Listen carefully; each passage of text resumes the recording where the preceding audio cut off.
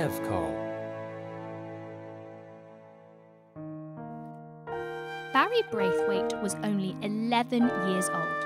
Barry was lovely, kind, and all the things a good son ought to be.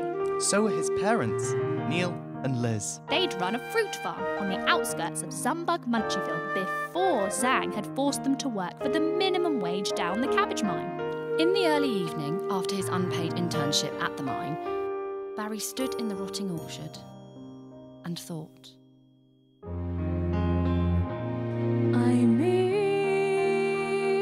miss the way we lived before. Life was much simpler, or so it seems. Perhaps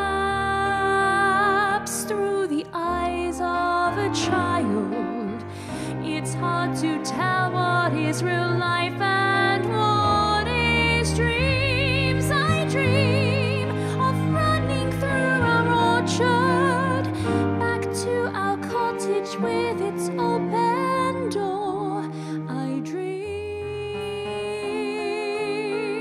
'cause it's not that way anymore.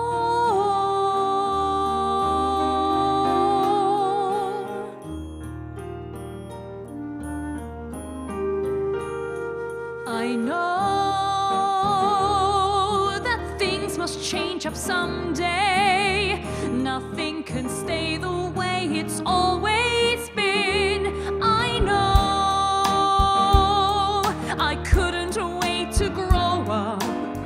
I didn't realize what growing up would mean. I've seen more than my share of heartache. I don't think I can take another day. When will this nightmare ever pass away? Sometimes in the early morning, sometimes as I lay awake, I think, what would it take? And if I had the chance today, what difference could I make?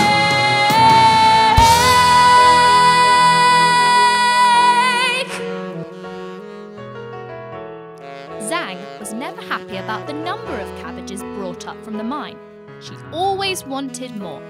Barry and the other children dragged the heavily laden carts filled to the brim with plump, juicy vegetables to the surface.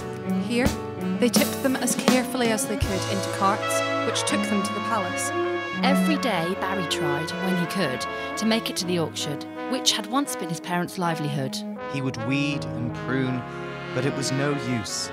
The farm orchard was now overgrown and laden with rotten and useless fruit.